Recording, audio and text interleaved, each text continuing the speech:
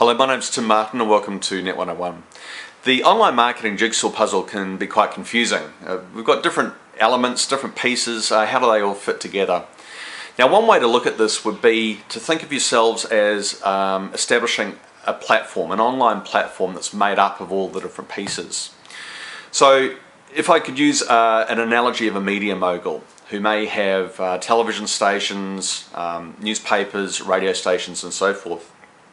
Different channels that all sort of operate slightly differently depending on whether you're listening to the radio or you're reading a newspaper or watching television. You also got those channel options out there with your social media. So for example, YouTube is driven by video, blogs tend to be long form content and so forth. So I think your job is to see yourself as a platform, and you've got channel options. Which particular channels are best suited for your particular audiences? And within each of those channels, understand that people have different needs at different times. So just like a radio station is catering to people that obviously are listening through a radio, the morning show and the afternoon show and the evening show are going to be quite different in formats. You know, one might be news, we could have talk back, we might have something humorous or a play in the evening. But at the end of the day, it's all about sound.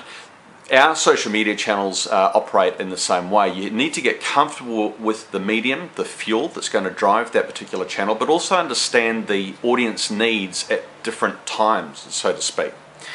But nothing exists in isolation. The platform that you're building up is the overarching presence online, and it can be made up of different social media channels. Certainly I think your website is the centerpiece. I mean, we like to drive people back into the middle and get them to do something. But this is where search kicks in. You've got content which can be passed across different channels. The analogy would be a newsroom sharing stories between radio, newspaper and television.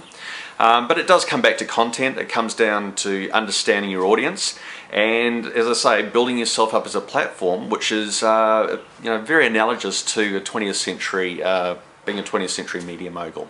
So yeah, go out there, create. Obviously we're not monetizing our content directly the way media does, but this is all about building brands up, exposure, profile, lead generation and eventually sales.